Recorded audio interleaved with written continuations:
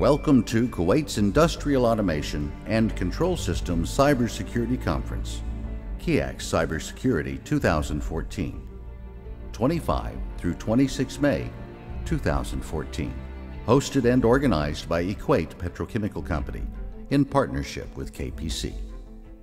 So, our first session today is entitled The Threat Landscape to the Oil and Gas Industry. And here today to present on this subject is Don Smith, who is the Technology Director of Dell SecureWorks.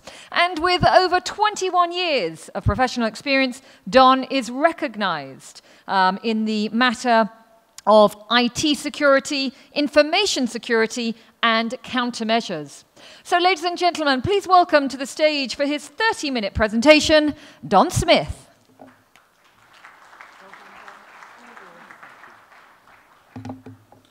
Thank you very much, folks. I'm suddenly feeling incredibly old. So, Dell and security. Oh, are the slides coming up? Yeah, you wouldn't normally think of Dell and security in the same sentence. But of course, Dell has been on an acquisition spree for the last few years. And I can tell you, based on some of the work that I'm doing, that what you've seen so far is the start, not the end, of what Dell is going to be doing in security. So I work for Dell SecureWorks. What does Dell SecureWorks do?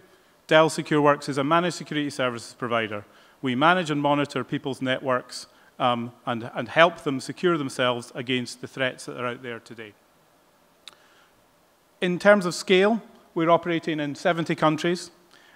We have got over 4,000 customers. And every day, on behalf of our customers, we're processing 80 billion security events. Last year, that was 20 trillion security events we processed. So we've got a lot of visibility, and we're operating at significant scale. We're also operating with global reach. You can see where our operation centers are. And the analysts love us. In fact, one of the analysts loves us so much that their latest quadrant has it at the top right, the very first global Magic Quadrant for MSSPs from Gartner. Okay, that's enough about Dell SecureWorks. So as we've heard, we're living in a world with a changing context. We've got lots of new and different, qualitatively different threat actors that are out there. 10, 15 years ago, we had the rise of the graffiti artists. We had worms that were taking down infrastructure.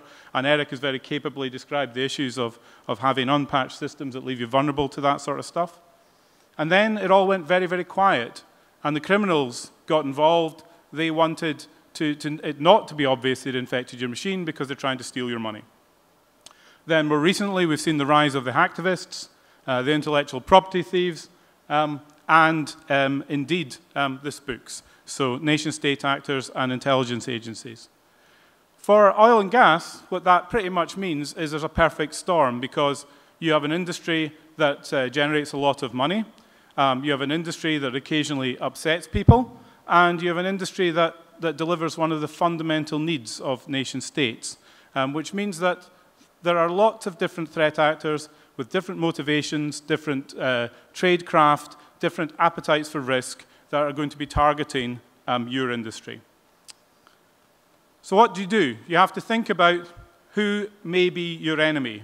And critically, in your industry, you are going to be subject to targeted attacks, and your enemy is not a virus. The enemy is not a what, it's not a how, but a who and a why. What do you have that others want? Who might target your organization? Or critically, who do you do business with that may be a target? Which of your suppliers may be used as a conduit to get into you? So who's interested in oil and gas? So as I alluded to, we have to think about the big picture here. Energy independence for the People's Republic of China is a big, big deal. So sometimes when you hear discussion of attacks and intellectual property theft for organizations in the oil and gas industry, it may not be, in inverted commas, economic espionage, but one of the fundamental requirements of a nation state that they want to be energy independent. Similarly, if we look at Europe, obviously Russia has a very large interest in exporting gas, and perhaps they would like to remain in that powerful position with that position of influence and control over the rest of Western Europe. And similarly, Iran. So the Iranians are unhappy with the sanctions that they're under, and that could also be a stimuli for electronic cyber warfare and cyber attacks. And as alluded to earlier by Eric, we have a number of cyber superpowers. There's a lot of the Chinese out there. There's the Russians. Oh, this clicker is not working very well. We've got the Americans, the British, the Israelis, and the French, and there are others out there. These countries are investing significant amounts of money in vulnerability analysis and development of tradecraft, and that, as we'll see, is just creating problems for us in trying to protect our environments. So let's look at some threats. Commodity threats. This graph that's coming up here is showing the top events across our customers. Now, I'm looking around the room. I believe there's a lot of engineers here. So you will understand if I tell you this is a log chart. So the x-axis and the y-axis are not going up 1, 2, 3, 4. They're going up 10, 100, 1,000. So what you can see at the top right are things that are very successful in terms of number of events across number of customers. Those are commodity threats. At the far bottom left-hand corner, very close to the crosshairs of the axis, are obviously targeted attacks. And we can see the usual things in there. Exploit kits. We can see the cut whale Trojan, which is responsible for sending most of the financially focused spam that injects banking Trojans into people's machines. And I'm going to come back to exploit kits in a minute. Hacktivists. Again, a big target. Oil and gas, a big target. This is a specific piece of analysis we did for an oil and gas company that had a large problem in the Gulf of Mexico that made them very, very unpopular. At that time, they were subject to DDoS attacks by hacktivists, and this particular piece of bespoke malware had been crafted as a result of the things that went on there.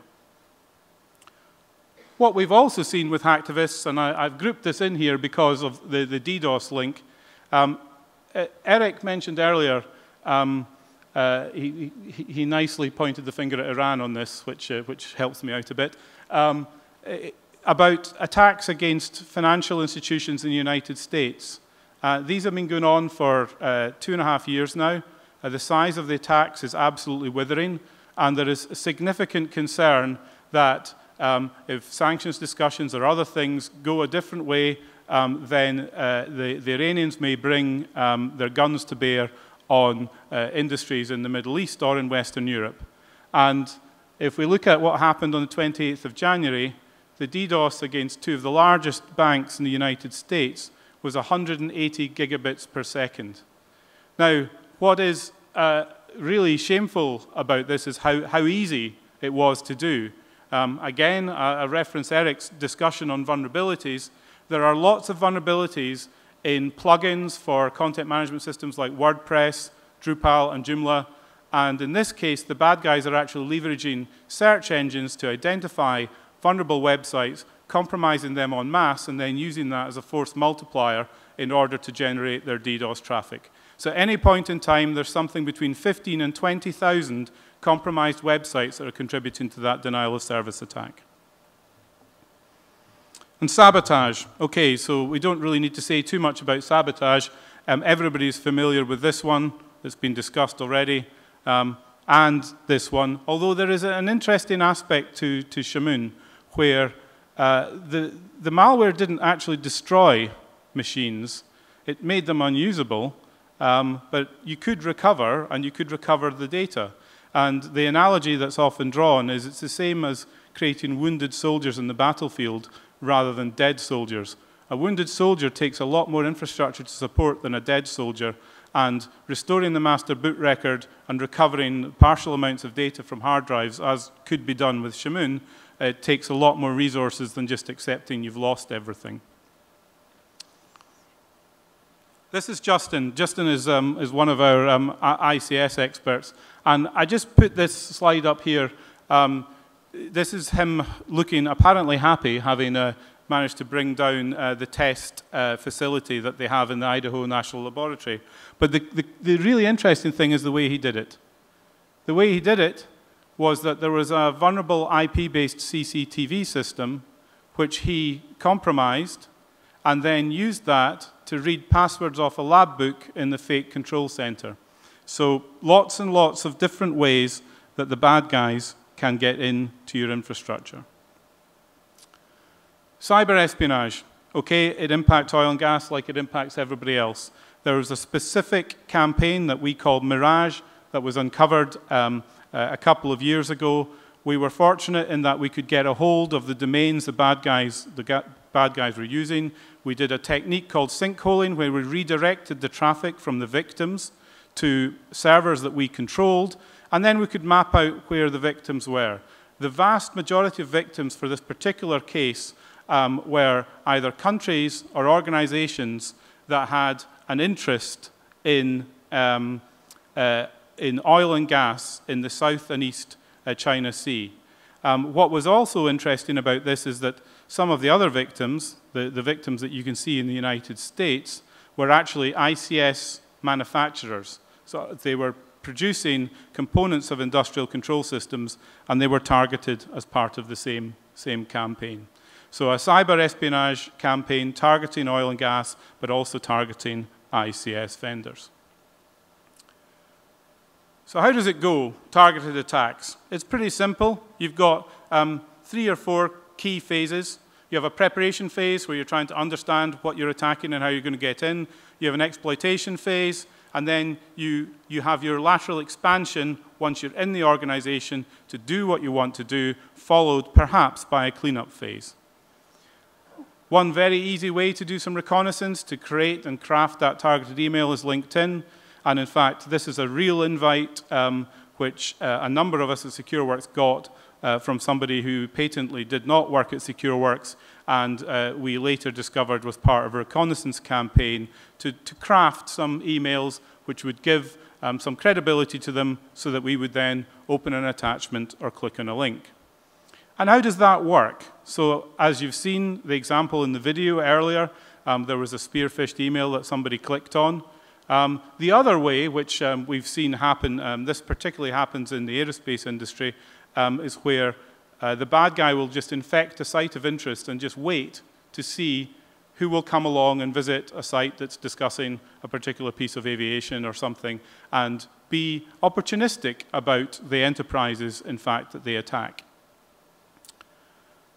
What then happens is you're very often redirected to something called an exploit kit. And an exploit kit is like a mini expert system that helps identify the vulnerabilities that Eric was describing. So the exploit kit will interrogate your machine, and it will say, okay, which browser is Don using? Which version of Acrobat is he using? What version of Flash? What version of Java? And it then selects the best possible exploit to gain a foothold on your machine. The bad guy has at this point put time, effort, and money into getting you to click on a link. So he wants to maximize the probability that you will click on that once you've clicked on the link, he will actually gain a foothold. The screenshot you see in front of you is actually the home page of the Blackwell exploit kit. You can see it's PHP, if any of you understand PHP, and you can see that after the first line, there's a block of encoded text. What's going on here is that the bad guy is selling this exploit kit. Not for very much money. In fact, this particular exploit kit you could buy for $200 for 2 weeks, software as a service. But he's selling it, and he wants to protect his intellectual property. So he's using a legitimate PHP obfuscation technology, the IonCube PHP loader, to protect and encrypt his intellectual property, whilst his toolkit may very well be being used to steal yours. Also, with exploits, we have to worry about exploit frameworks. This is an example of something called Metasploit, which ostensibly security researchers like me could use to test out new vulnerabilities. The problem we have with this is what happens when a vulnerability is discovered or is announced. So this is the Java vulnerability, the first one of the stream of them that came out in the summer of 2012. And what you can see here on the right-hand side in Russian is Ponch, the author of the black hole exploit kit, saying, I've got support for the new Java 0 day in my product. And if you look at the two red bars on the right-hand side of the timeline at the bottom, the first bar is when the vulnerability went public, and the second bar is when it was added to the black hole exploit kit and the Metasploit framework. So you have got approximately 24 to 48 hours from discovery to commoditization in a toolkit that can be procured for as little as $200. What you can also see in the timeline here on the left-hand side is the little yellow boxes, which is us preventing that exploit from operating at one of our customers. And how did we do that? We did that through reputation analysis. We could see that this was bad infrastructure because it had been previously used in the nitro attacks against chemical companies, so we blocked the traffic and protected this customer. And that's the thing that needs to be reinforced. These vulnerabilities exist and are used in targeted attacks for months, if not years, prior to discovery. In fact, very often these days, vulnerabilities are discovered because exploitation is observed rather than a security researcher sitting in a darkened room actually identifying that the vulnerability exists. So we have this kind of life cycle where the bad guys are using these vulnerabilities in targeted attacks for months. Then at a point in time, you have public disclosure. Within 24 or 48 hours, the exploit frameworks and exploit kits commoditize all of that hard work from the nation-state actors. And then sometime after that, we have vendor updates. And sometime after that, we have patching. And I think, Eric, you gave a figure of 34 days, was it? And that was the leanest that that organization could get to. And I think that does represent good. So we have a serious issue here in terms of the vulnerability life cycle. Okay, once a bad guy gets on, you hear lots of talk about viruses and remote access Trojans, the poison ivies of this world and all the rest of that. I don't need to tell you about that. You can Google for that and you can find out everything you want to know about malware. What I want to talk to you about is the fact that the bad guys try and abandon malware as quickly as possible. Viruses can be spotted very easily. So what do they do? And some of these things I'm showing you are for an active incident that's impacting a very, very well-known organization in the UK today. So the first thing the bad guys did when they compromised, immediately when they got a command prompt, was they identified who are the domain admins in this network. The next thing they did was they went looking for the domain admins, so they were looking for the privileged users. They were looking for domain admins with accounts where the password was never reset, the service accounts. And the ICS world is full of service accounts. So when they discovered that they had a service account there, then they started to use their own tool set so they could swap the password in memory on a machine for that service account, masquerade as the domain admin, and do whatever they wanted inside that environment. This organization that I mentioned, where we've seen this and is active right now, has two actor groups present. The CTG is our candidate threat group tag. The second actor group there has got another tool which I actually didn't think was possible, which is dumping plain text Active Directory passwords out of memory. And you can see actually here, so this is this guy's technique for becoming a domain admin. He's getting on a box, he's running his tool, and he is getting the plain text password. You can see here, Pistol Pete 28 was the password that was used by this particular domain administrator. This actor group, though, has something else up its sleeve. And again, apologies, this is a little technical, but I do want to demonstrate this. So this organization has 3 primary domain controllers. These are the 3 machines that are responsible for all authentication inside Active Directory in this organization. And what we can see here is the bad guy mapping network drives from all 3 domain controllers, copying a DLL onto all 3 domain controllers, and then using psexec to execute that DLL on the domain controllers. So what is it actually doing?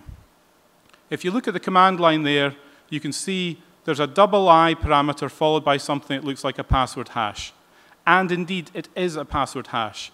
This DLL is doing a live in-memory patch of the core authentication routines on Active Directory, which means that for the entirety of the 5,000 users in that organization, irrespective of which username you give, you will always log in if you give what we call the Chinese password. And you will always get in. So they've patched the core authentication routines for that entire enterprise. We discovered this in January this year. By all accounts, not a lot of people have seen this technique used. They've seen it on individual machines, but not an entire domain being backdoored in this fashion, kind of like a skeleton key. The kind of scary thing of this one is that the compile stamp on the OLE 64.dll is 2008. I have no idea how many enterprises will have had the entirety of their Active Directory compromised with a lateral expansion technique like that. Getting data out is very, very easy. Everybody's got webmail. Google for Petraeus and have a look at how the general was exchanging emails with his girlfriend. You open up an email, you attach something, you save it as a draft, you go outside the organization, you open up the same draft email, and you download the attachment. No email has ever been sent. You have used Outlook Web Access as Dropbox. It's very, very easy for the bad guys to get data out. They've also got little tools that will just spit the data out very, very easily. I suppose the main point of highlighting the horizontal expansion piece there, as we call it, the bad guy moving laterally inside your organization rather than malware, is to emphasize that looking for these guys now is like looking for anomalous events. It's looking for that single anomalous event in the infrastructure because they know that malware sticks their head above the parapet. They look like the tall blade of corn, so they try and move away from using viruses as quickly as possible so they look like an ordinary user. And of course, that generates absolutely massive problems for IT security teams. It also means that if you aren't forensically ready, you don't have the right audit logs, that your chance of tracking the bad guy down is close to zero. Okay, just finishing off. Actually, I've gone quite quickly, so I've got some time back. Good. A recent campaign involving industrial control systems. Now, we haven't pulled the thread on this yet to understand whether this was being leveraged to target industrial control systems or whether this has been leveraged to target the organizations. So it involves the HAVEX Trojan, which is an evolution of agent.btz, which is the famous Trojan that upset the US military, Operation Buckshot Yankee and such like. So it's allegedly, it's Russian state-sponsored malware, and it seems to target primary industries, so mining and oil and gas. And in this case, what's happened is the Trojan has been embedded in the installer for legitimate industrial control systems management applications. So it looks like you've got the installer for a particular piece of software. You double-click on it, the software installs, but in the background, the Trojan has injected itself.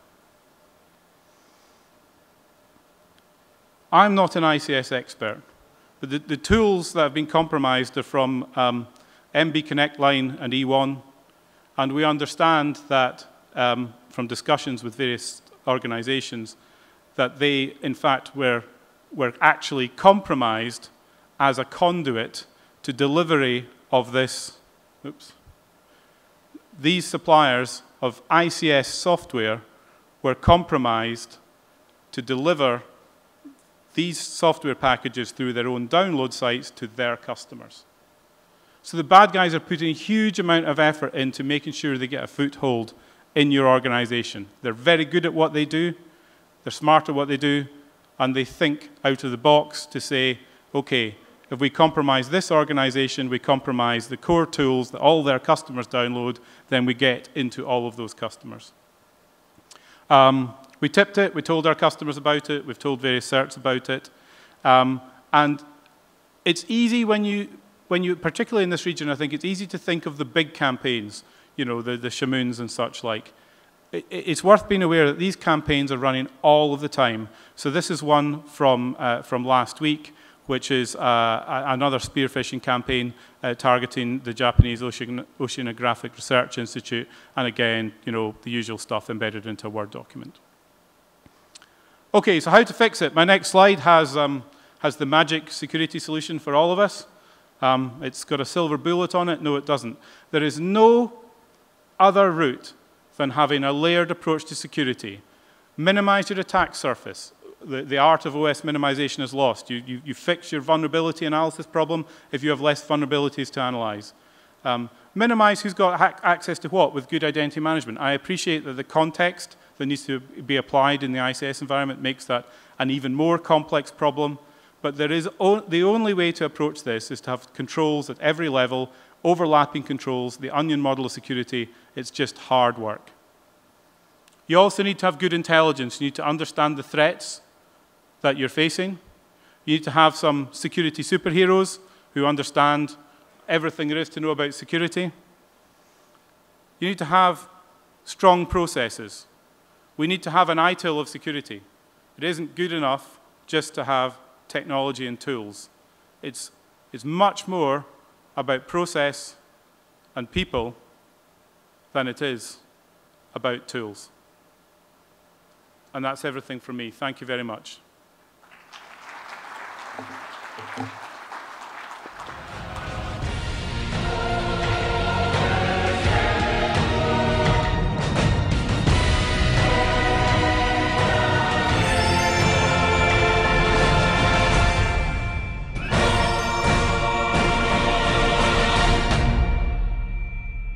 Hosted and organized by Equate Petrochemical Company in partnership with KPC.